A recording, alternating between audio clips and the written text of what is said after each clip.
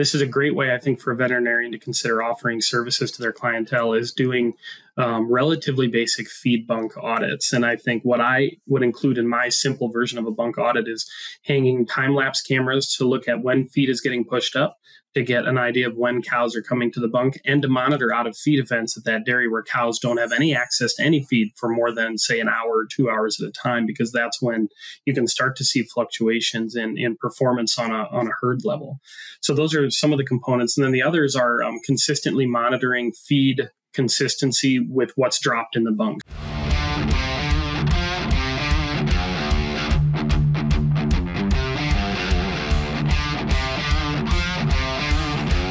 Welcome to the Dairy Health Blackbelt Podcast.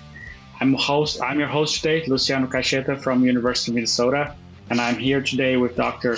Kirby Krogstad from The Ohio State University. He participated on our podcast already, and this will be a different conversation we're going to have. At first time, we talk about rumen health, and this is a conversation that's very well related to it. We're going to discuss today some bunk management, which is a very practical aspect to influence rumen health. Dr. Krogstad, I understand that you have some extension component to your position, that it's heavily involved in this understanding and helping people deal with, or at least monitor bunk management, right? Can you explain to us a little bit of what you're doing, your perspective on this topic? Yeah, I think when you're starting an extension program or you're trying to build something impactful, you want to make sure, at least from my perspective, that you're sticking to the major fundamentals that help a dairy be profitable with cows that have excellent welfare and excellent production. And I think one of the fundamentals that constantly needs revisiting and reworking is how to manage a bunk properly. So that's something I've been working on with some of our dairies here in Ohio, and have done a little bit of speaking and program promotion on in the country over the last year, is how and what do we need to be doing to optimize the management of the bunk. And so, for example, here in Ohio, at least this pocket that I'm in Wayne County, we have a lot of dairies, but we actually have a lot of smaller dairies that maybe have issues with balancing labor availability, time management, and getting everything done in a day that they need getting done. And sometimes feed push-ups don't happen as frequently as we might want, or the feed timing isn't as consistent as we might want. So my program is really trying to drive home the idea that the fundamentals of feed time being stable day to day, and a strategic feed push-up program that keeps that bunk full at the right times throughout the day will promote efficient production. Even if we're not pushing up every 90 minutes or every 2 hours, there's ways to do that strategically, still manage the bunk well and keeping your cows healthy. Wisenetics turns podcast airtime into brand authority. We don't sell ads, we elevate voices. Curious how far your voice can go to become a reference in the industry and attract more leads? Scan the QR code and discover how we can turn your expertise into unmatched brand authority. Let's transform expertise into influence, starting now. This is timely. The things that you mentioned, like nutrition and the diet, is a huge input and a huge cost, right, for the production. And labor is something that's getting harder to find, and especially consistent, right? And so you have this labor that you kind of cannot really control. It depends on fluctuation of the market. That's actually dealing with the biggest input you have in your dairy. So it's sometimes it puzzles me why people don't pay more attention to this. What would you suggest that we should be measuring when we are talking about feed bunk management program? That's an excellent question. I think every dairy should, either dairyman or nutritionist or veterinarian, if a this is a great way, I think, for a veterinarian to consider offering services to their clientele is doing relatively basic feed bunk audits. And I think what I would include in my simple version of a bunk audit is hanging time-lapse cameras to look at when feed is getting pushed up, to get an idea of when cows are coming to the bunk, and to monitor out of feed events at that dairy where cows don't have any access to any feed for more than, say, an hour or 2 hours at a time, because that's when you can start to see fluctuations in performance on a herd level. So those are some of the components. And then the others are consistently monitoring feed consistency with what's dropped in the bunk. So I really love using Penn State particle separators to monitor how consistent the mix was from the beginning of the bunk all the way to the end. And so if you have a stretch of barn, I usually do a minimum of 3 shaker boxes along the feed bunk. If you have larger barns with 300 or 400 cow pens, you can do 5 or 6 locations along that feed bunk and get an idea of, is that particle distribution across those sieves of the shaker box similar site to site. And if it's not, then you might have either an operator error. Maybe that mixer is not mixing long enough or is not adding ingredients in the proper order. Or do you have a wagon issue? Are your kicker plates worn down? Are the forage restrictors worn down? Are the knives in the wagon worn down? All of those things can contribute to poor mixing and increased variance across that bunk. So those are the components I generally include. And I think any farmer or clinician or nutritionist can implement in with relatively limited time input is cameras for a week or two to get an idea of how much feed pushup is occurring, when it's not getting done, and how those out of feed events are happening, along with the shaker boxes to get an idea of how that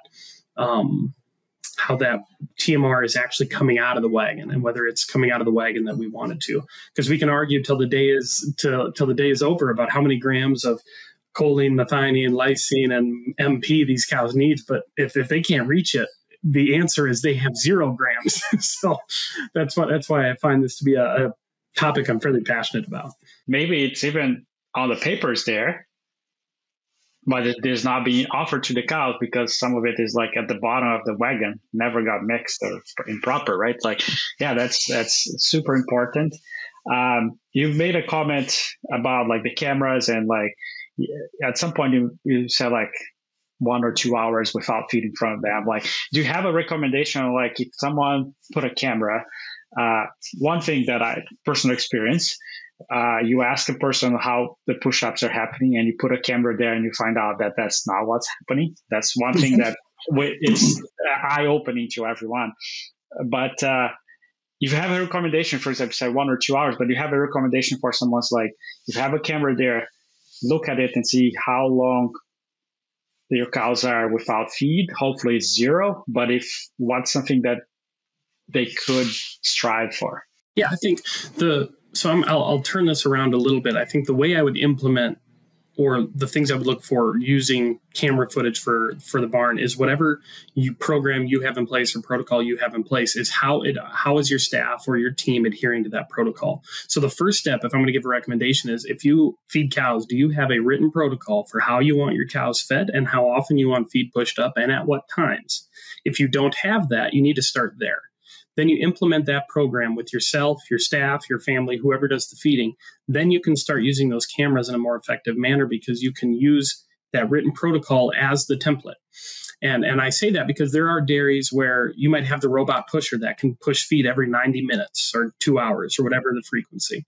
But in some of the smaller dairies, that those robot pushers don't always pencil out. It's hard. It's a tough expense to really pony up and do. So they're limited on time and labor. So what strategic push-up times do they need to write into their protocol? And in that case, I would say if you're limited on time, you need to drop feed at around the same time every day, get a feed push-up within 2 hours, 90 minutes to 2 hours of that initial feed drop, and then push up feed in such a way that when the cows come back from the parlor, there's a full bunk in front of them. So that's like the minimum program. But whatever protocol you write, then you can use the cameras to ensure compliance to that protocol.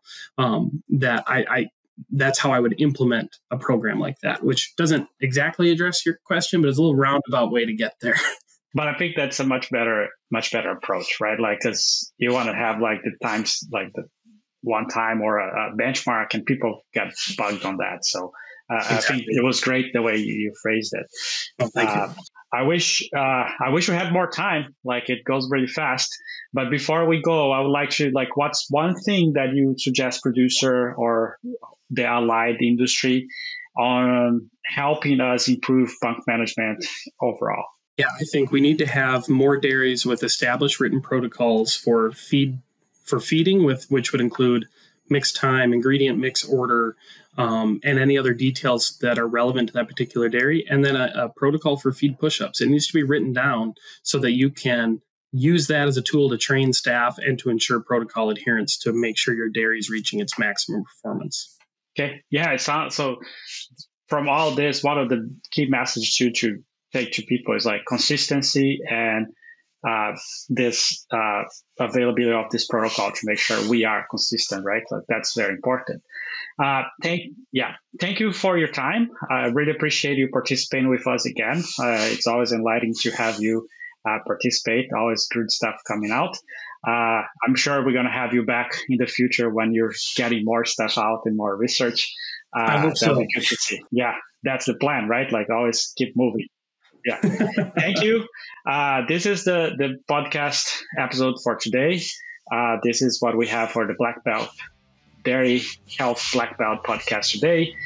This is presented and supported by Wisenetics. Thank you for all of you for joining us.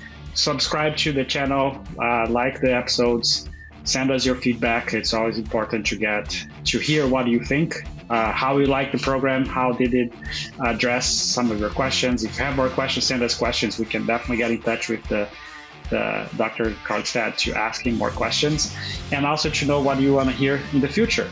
So leave us some feedback, leave us some comments. This is Luciano Cacheta for the Dairy Health Black Belt Podcast. Thank you.